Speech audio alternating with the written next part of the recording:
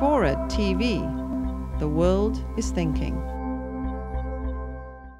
The human emotion that needs to be tuned the most and that happiest people exhibit is empathy. Empathy in its base form is what keeps the world kind of working together. There's probably a law that says if I stood up and went up to you and messed up your hair and slapped you in the face, it's illegal. Probably some law in D.C. in a synagogue. But it's the empathy that if I was in your shoes and a speaker did that to me, that would be humiliating and I would feel terrible and it might hurt. And so basic empathy is a trait. Serial murderers have no empathy. Psychopaths show a lack of empathy. What is the trait that people who are treated as heroes show? High levels of empathy. My first film, Nanking, dealt with 12 Westerners who stayed behind in Nanking, China, when everyone else got out. Everyone got out of Dodge because the Japanese were invading, and it was a Holocaust situation, and 12 Westerners stayed behind and saved the lives of 250,000 people.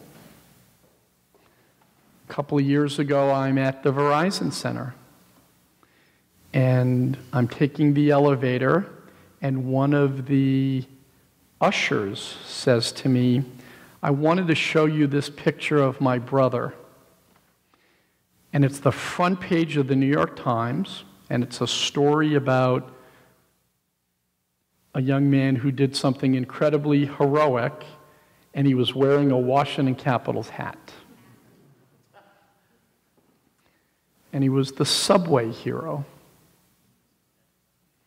African-American man with his 2 daughters, subway of New York City, hundreds of people, train coming.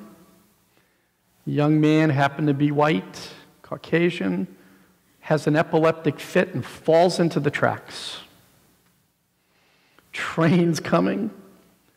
No one does anything. Wesley says to a woman, will you hold my children's hands? And he runs and dives into the subway tracks and lays on top of this guy who's kicking and flailing, and the train goes over him. Train goes over him. Train then leaves. Wesley and the young man stand up. Truly amazing. I meet Wesley, we bring him down to a game, hang out with him, and I go, what were you thinking? You jumped into the subway tracks. And he said, well, I was with my kids, and I just felt if I had fallen into the tracks, that somebody there would have jumped in and done the same for me. The most basic of human empathy. Wesley was feted on by the president at a State of the Union address. Wesley signed a $1 million book contract. Wesley gets $100,000 a speech. Steven Spielberg is directing a movie about him, starring Will Smith as the subway hero. Happiness made for success. Success doesn't make for happiness. That is a basic fundamental pivot in the book, that the happier you are, the more empathetic you become, the more connected to multiple communities of interest, the more likely you will be successful. Not the other way around. That's not a typical business book. Read Jack Welch, straight from the gut. I gotta lay them off. And the more people I lay off, the more successful and revered I am as a manager. Happiness wasn't mentioned a single time in a book about GE. Anyone seen GE stock lately?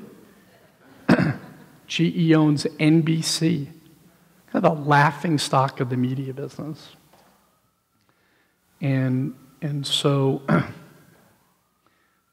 there's an inherent truth to this quest for happiness, and that we are in the business of happiness.